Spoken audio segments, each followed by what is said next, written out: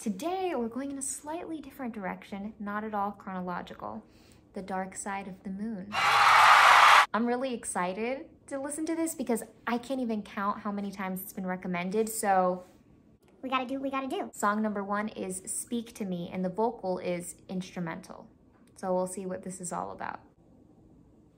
Is it playing? Yeah, we're about 11 seconds in and no sound. All that's going on is this very low, subdued hum of a percussive element that sounds like a heartbeat, or it very well could be a recording of a heartbeat.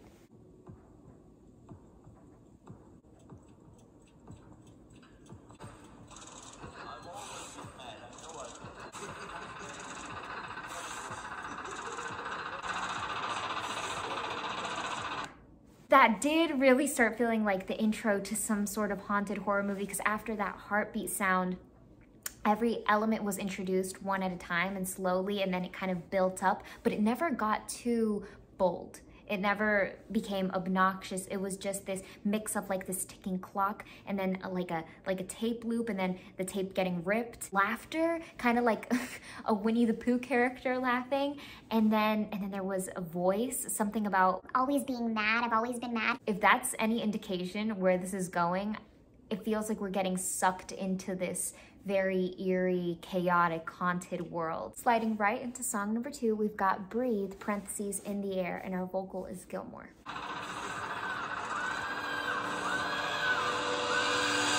So right away, the very beginning moments of Breathe in the air, it feels like we had our climactic moment from song number 1, Speak to Me.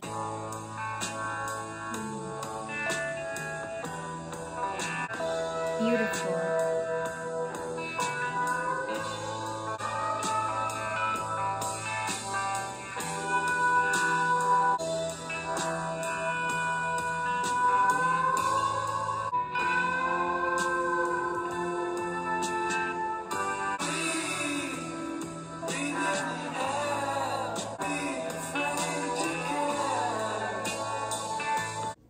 That riff just melted me. Oh my gosh, that was so good.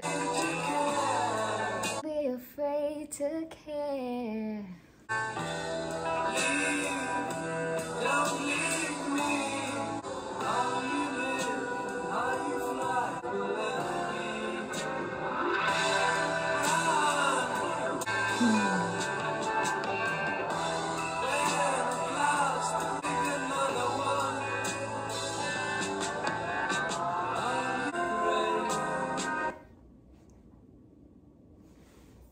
That was amazing. Oh my gosh, what a completely different sensation from Piper at the Gates of Dawn. This was insane. Beautiful, beautiful. I love the slide in the guitars and the slide of the pitches and the sound, and when the vocal came in, so sultry and so delicious, hanging on every word, that tone, oh my gosh, just such a beautiful voice, really.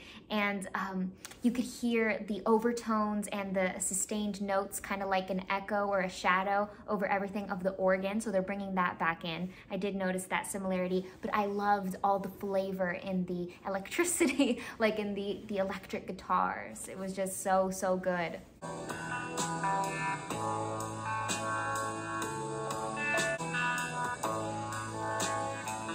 There's something so easy about the fluidity of the movement, but the actual timbre and the pitches have this heaviness, and the way that they kind of counterpoint one another is what makes this song just so satisfying. I feel like I haven't lived until I've heard this song, and I can't believe I've lived so long without listening to this. Incredible.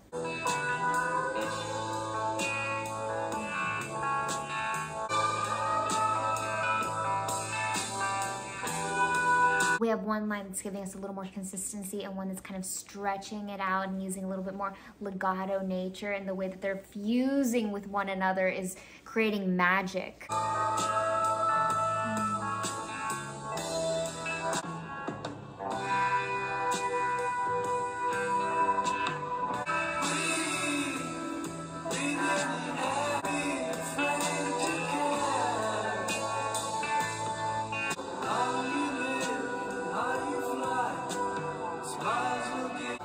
And the way that we just were dropped off in this V section was so insane. It feels like we're finally landing in like Wonka land, like in the chocolate factory, just this crazy new world.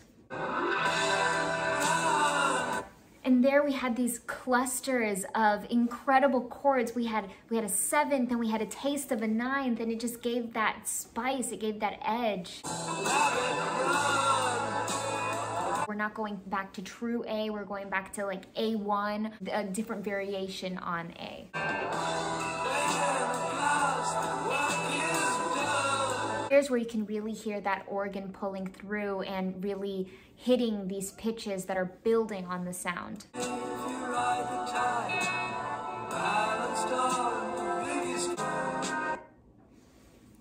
That leads us into song number 3, On the Run, and our vocals are instrumental yet again.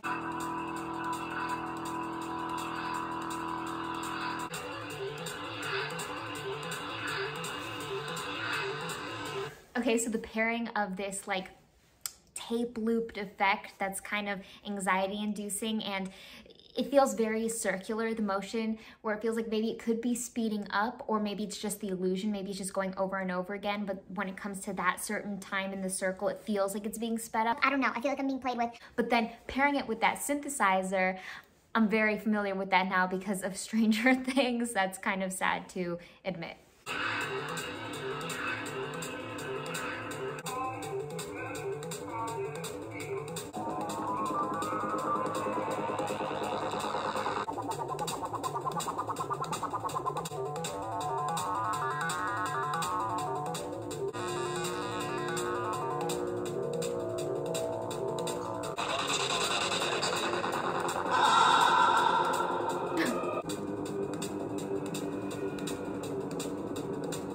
We've completely flipped from being in a horror film to now we're in this very action-packed sci-fi film or an episode of Black Mirror, right? And this is like a tension-building sequence scene, like things are happening, action is getting built up, we're on our way to the climax, our hearts are beating.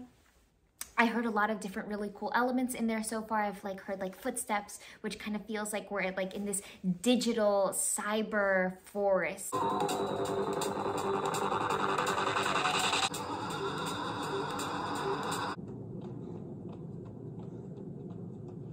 During the most quiet moments, I feel the most stress.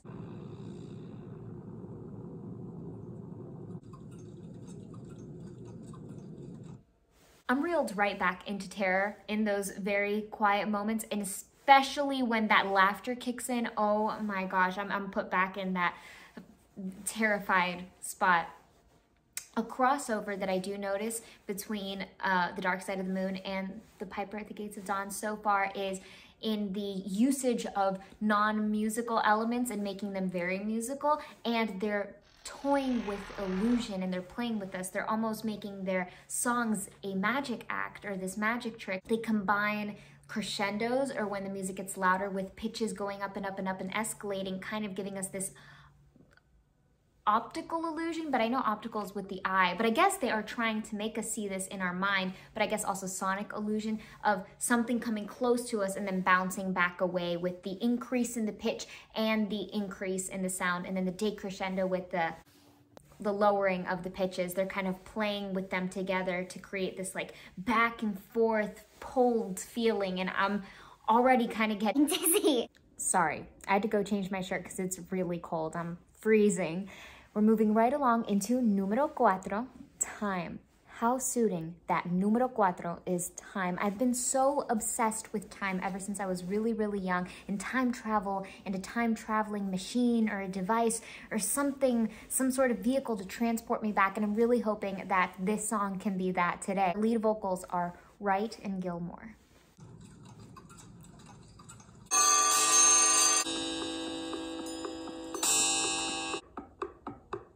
Of course, for a song called Time, we have just an explosion of clocks. It feels like every single clock got struck by the same lightning bolt. Everything went off at the same time.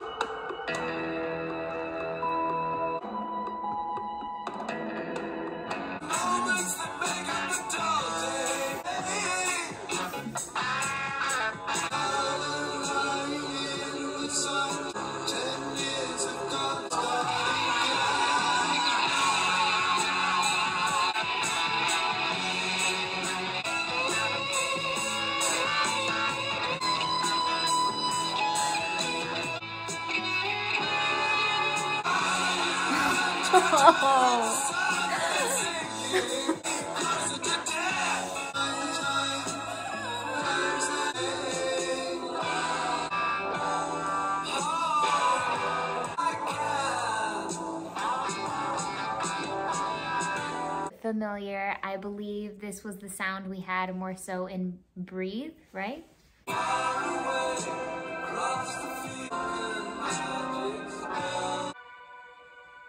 So much beautiful movement, the way that they work up our emotions, and they lead us to so many different peaks, but it's not even an ultimate peak. It's really hard to say what the ultimate peak in that song was. And then when the vocal is introduced, because you think, oh, they got this. They are instrumentalists. They are inventors. They're able to invent music out of non-musical elements. But then when the way that they touch the guitar, every note that's released, every pitch. One of our first massive builds happens right at the tip top of the song, right here.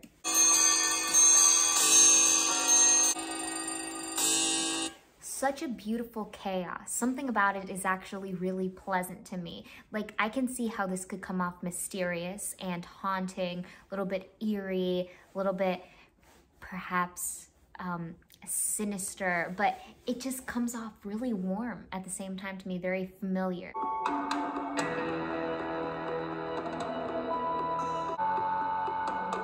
There's something so special happening in the percussions. The drumming is excellent. It's on another level. But then there's another element incorporated within that adds to the drums, and the way that those two communicate and work together to build on the percussive element of the sound is insane. And then atop there's this starlight twinkling sound that's so beautiful and peaceful and otherworldly.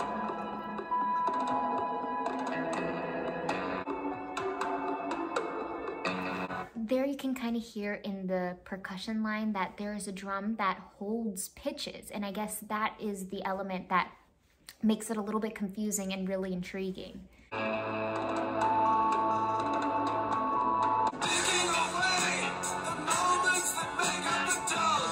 The rhythm at which the vocal comes in and the way it sits, it feels like, it doesn't feel like the introduction to the vocal. It feels so comfortable and natural already. It feels like, because this happens at what? This happens at the 2-minute and 23rd second mark of the song. And it feels like it's been happening for a while. It's so easy, it's breezy, and it's very, very danceable right away. And the way that it fuses with all the guitars going on. Oh, so good.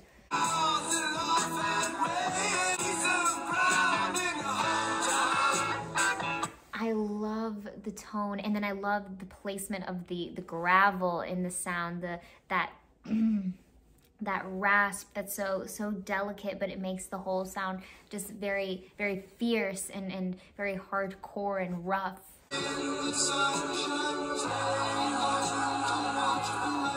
And this part feels very spacey. It feels like we're going back into a more cosmic element. We're being suspended from gravity, and that background vocal kind of adds to that, you know, defying gravity nature. And a beautiful harmony executed like that just allows me to fall in love completely and just breaks my heart at the same time.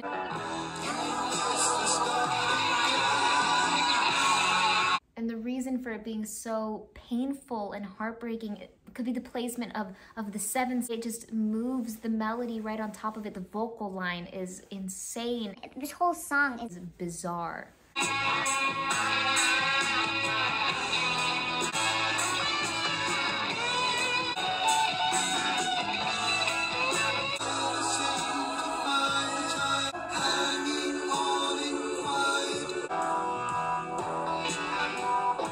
Part is just very easy, chill, and groovy. And we're pulling back in that breathe moment. A completely contrasting vibe than what just happened before. We had this very rock and roll / space experience with the A and B side that were already contrasting enough.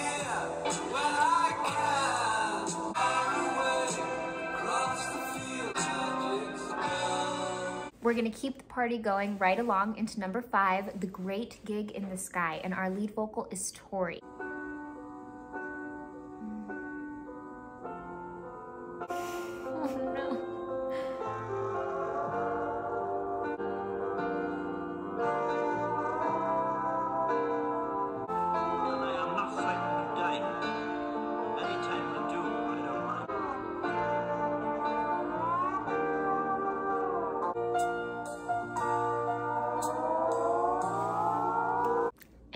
first note that the incorporation of the piano was going to be the end of me.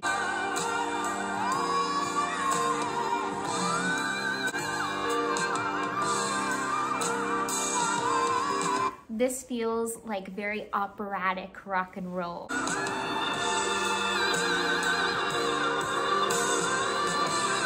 And layering that organ in there, the sounds, the way that they're piling on each other, it feels like we are looking through this prism, that there's like this picture is finally being brought to life with the music. I understand everything is making sense.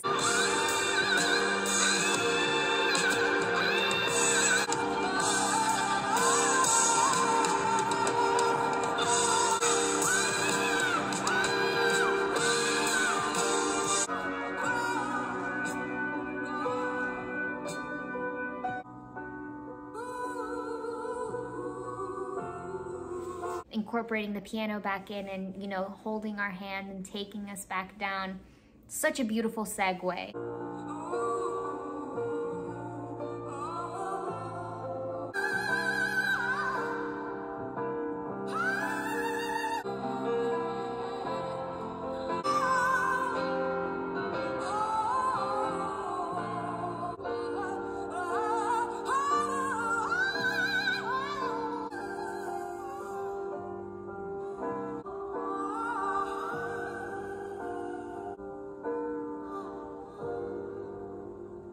A cry from the soul.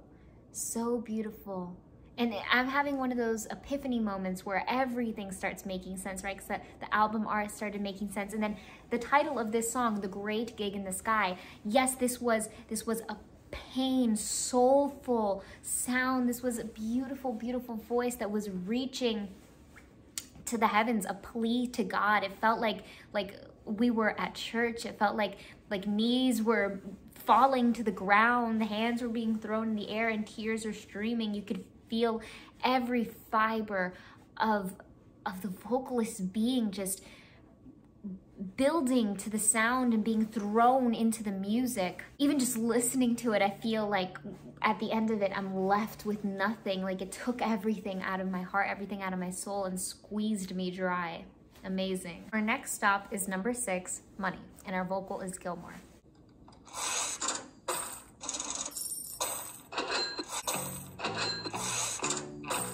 I think it's really unique and on brand for them to start off this song like this. Like we have a money cycle, right? Like a water cycle, but with money we have like this sequency motion where it's like wash, rinse, repeat, but with money and how money travels. And then I had a flashback to the opening song of this album.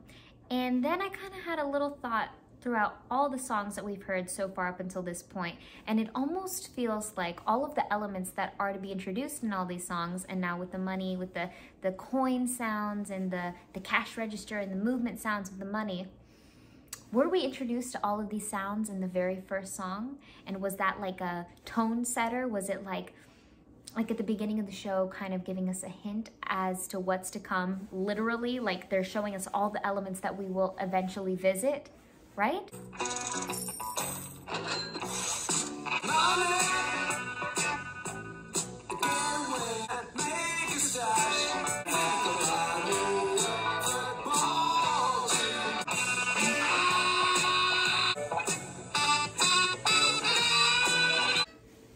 I mean, with the introduction of the saxophone, I was blown away, and I wanted to say something about the sprinkling of the electric piano because that was doing so much, and then little did I know that the heavyweight was about to drop in. Yeah, this sax and the way it's being played, this is true musicianship right here.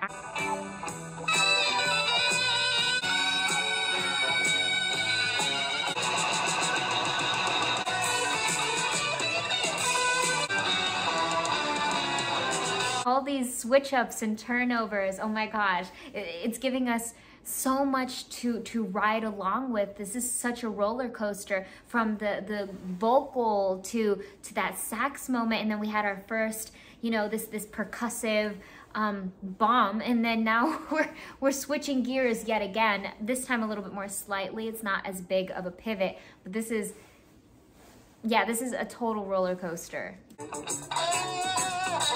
it maintains this sense of jazz throughout. And that's what's true of every section, and that's what connects one section to the next. That's what's keeping that steady heartbeat alive, or else it would be every section too different from the next to feel cohesive, and it will be more like a Bohemian Rhapsody moment where it's a lot of different collages just thrown together in this one beautiful masterpiece. But this isn't exactly that. This is a little bit more flowing steadily, but it's more so expanding and going in the same direction, as opposed to just a chaos and turn at every point.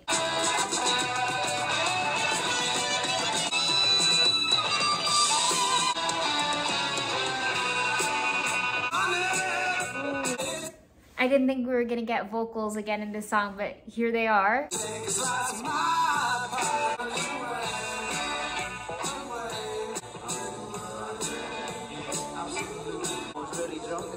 Okay, have you ever felt this way? Have you ever heard a song that you liked so much that you wanted to become a movie writer / director just so that you can use that song in a movie? Like you can see the scenario, you can see how you want it to play out. Like some movies do this so great. I believe Quentin Tarantino does an amazing job in his movies with this element where he adds in a song and it just is an explosive moment. This is one of those songs. That's why I even thought about this. Money is one of the songs where it would be so good in a movie. And that made me think, why haven't I ever heard this song before? And I realized this song actually is a bit familiar to me, perhaps because it probably was in a movie. I can't believe that it hasn't been in a movie I've seen before in my life. It has to be, right? Do any of you know if Money's in any movie? I just really respect the way that they incorporated all these elements, incorporated all those pivots. It's such a big minor moment, so much minor happening. Then we have a lot of rock, a lot of edginess, then we have a lot of smoothness and a lot of jazz, and the way that that's blended together so easily and comfortably, no awkwardness, no hiccups whatsoever. Just the way all these different elements across the board blend together in Money. I love it. Arriving at number 7, we've got Us and Them, and our vocal is Gilmore. So I've noticed this as a theme for Pink Floyd, or at least in Dark Side of the Moon, that they have this trailing off that starts off each song, ending the one before.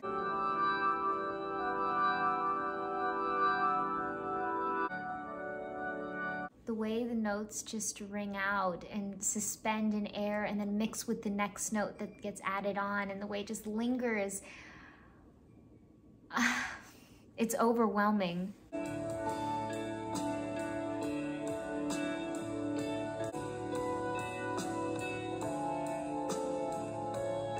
They can give us this beautiful instrumentation, this beautiful musicality in the melody and in the way that the pitches are flowing so beautifully, but then they give us a chord that really challenges us, that challenges our ear and the direction where we believe the sound should go, and switches it up on us and allows us to believe that there's a disruption, that there's this grand moment just broken apart with a magical, twisted chord.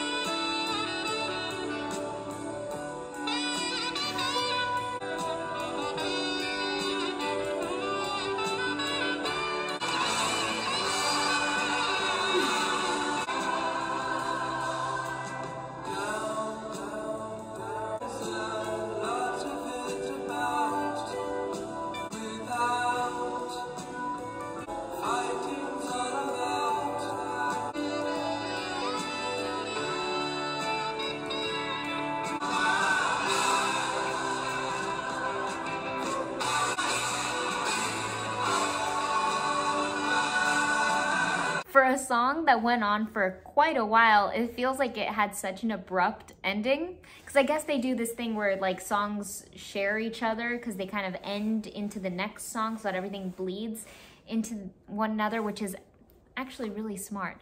Can't get mad at them for that.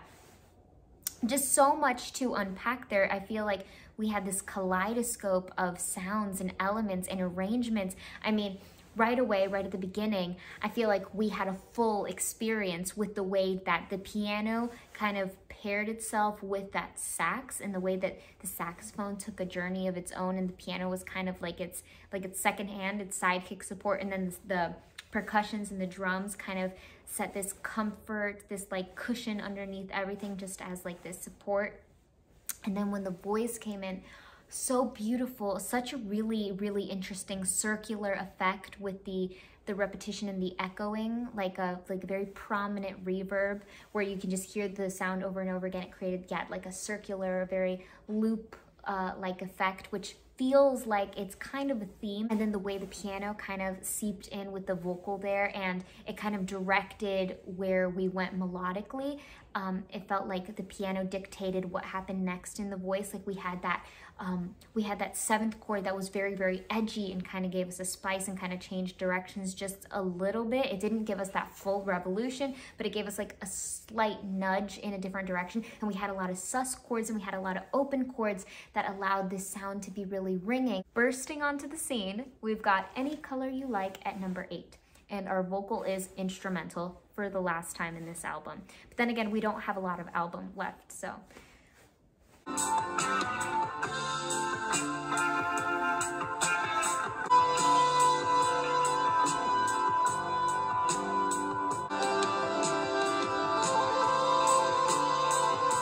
We have this great electronic presence, and it has this very cool undertone with all the chord changes and the way all of the pitches kind of collide with one another. It's very electronic, very synthesizer. It's like you can feel the reverberation or the waves kind of disrupting one another, and they collide, they create this new sound, and they layer one on top of another. A lot of strength and comfortability down in the percussion.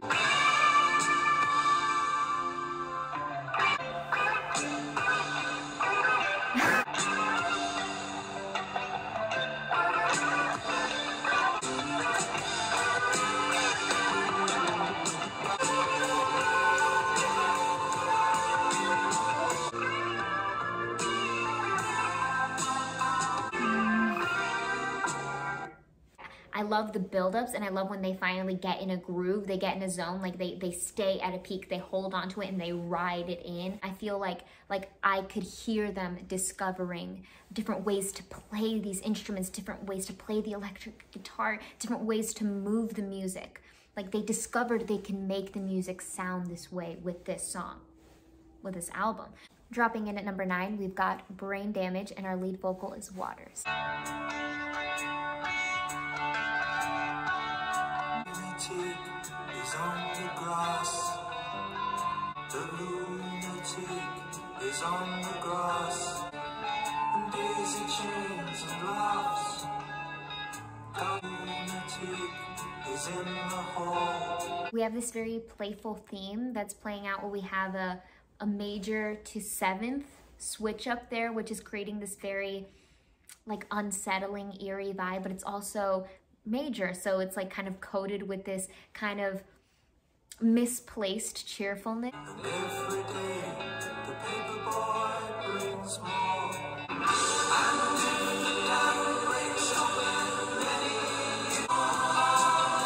That was such a perfectly paced escalation. I love the way we had that crescendo into a growth of sound too, and we had the addition of the background vocal.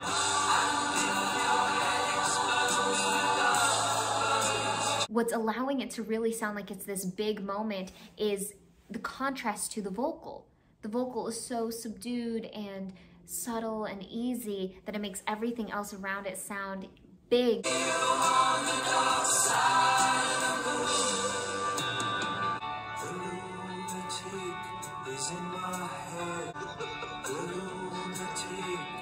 'cause in my head's the blade. You make the chain. It's not me.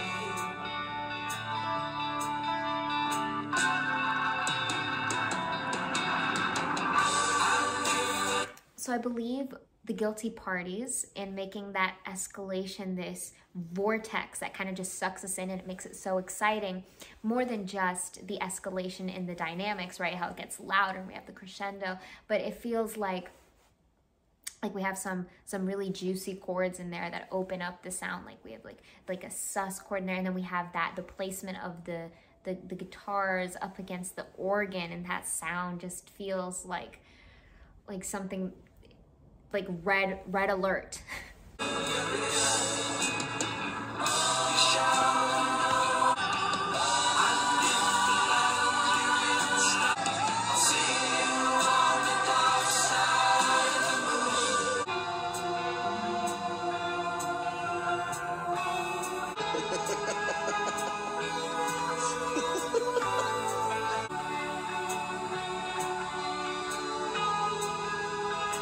We made it to the last song of the night, Eclipse, and our vocal is Waters. Long live this organ.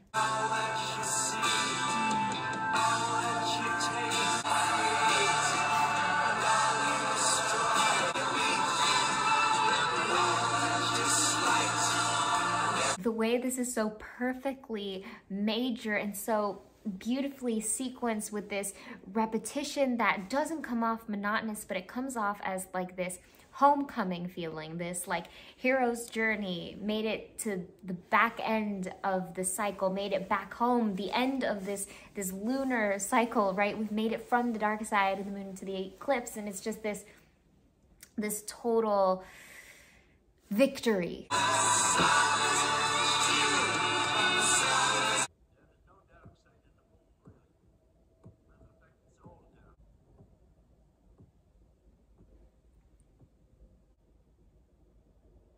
Is that it?